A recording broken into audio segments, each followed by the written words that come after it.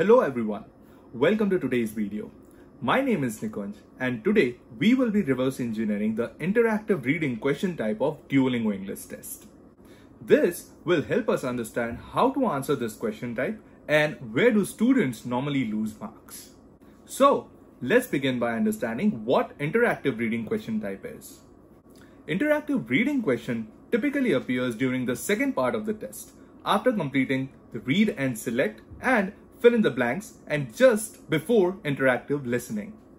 In this question, you will be shown a paragraph and you will be asked multiple questions like select the missing word, select the best sentence, highlight the answer, select the idea expressed, and select the title for the passage. Let's look at each one of them and see how you can make sure that you're not making any mistakes. Number 1. Select the missing word. In this task, you will see a passage with several blank spaces. If you click on the options on the right, you will be shown a drop-down of multiple options and you need to select one based on what fits the sentence to make it correct and complete. It's very easy to make mistakes here as there are multiple words that fits in the blanks. But you need to make sure that which option makes it grammatically correct. Number 2. Select the best sentence. In this task, you will see two sections of passages with a missing space in the middle. On the right side, you will see list of options and you need to select the one which fits correctly between those two passages. Selecting the correct option here can be a bit tricky. What you need to do is you need to read the last line of the passage above and the first line of the passage below. This will help you get some idea as to which statement can accompany them. Number 3. Highlight the answer. In this task, you will see a question on the right side and you will be asked to highlight the sentence from the passage that answers that question. It is clearly directed by DET's team that you need to highlight only the answer to the question that is asked. You could potentially lose marks if you are highlighting anything more than that. Number 4. Select the idea expressed. In this task, you will be given 4 options on your right and you will have to select the one which best suits the idea that is expressed.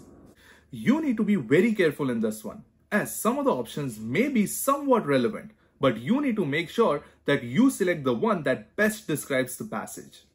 Number 5. Title the passage. Here, as the name suggests, you will be asked to select the title for the passage that you just read. Answering each one of these questions seems easy while you're doing so, but there is certain catch that might cause you to lose marks. On the certified test, this question type would be asked 2 times, unlike the regular practice test where it appears only once. This question type assesses your reading, literacy, and comprehension subscores. You will have around 7 to 8 minutes to complete the single interactive question type. Let's practice this question type together so that you can see how I answer these questions to get the highest possible marks. And as usual, we will be using my trusted practice platform when it comes to scoring the most, Dreamy DET. I am really amazed by the question bank that they have, which is regularly updated and for different difficulty level. You can use their vocabulary banks and flashcard to improve your command over English and ultimately score high. So let's begin interactive reading practice question number 1.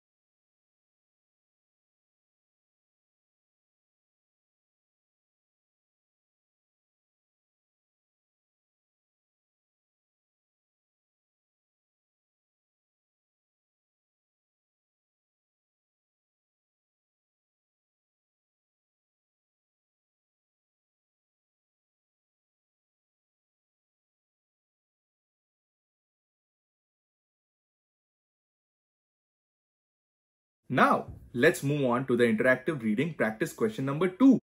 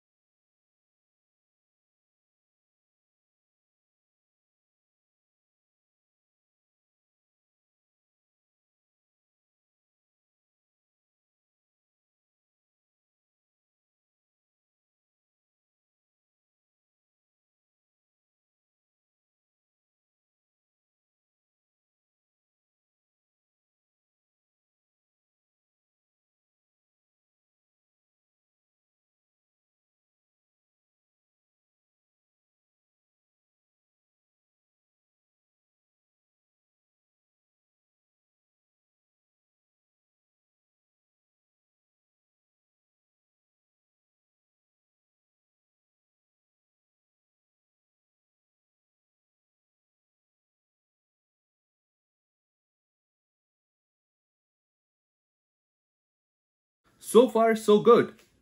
Let's begin the interactive reading practice question number 3.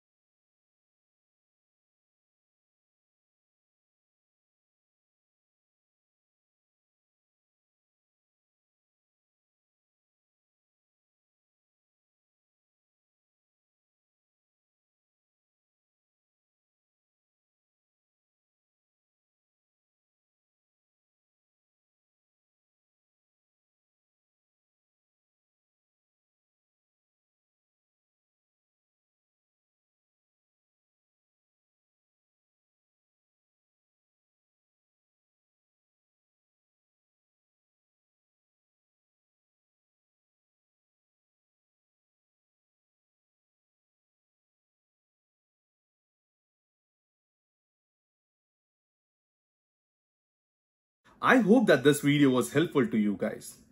Thank you so much for watching it, and as always, I will meet you in the next one. All the best.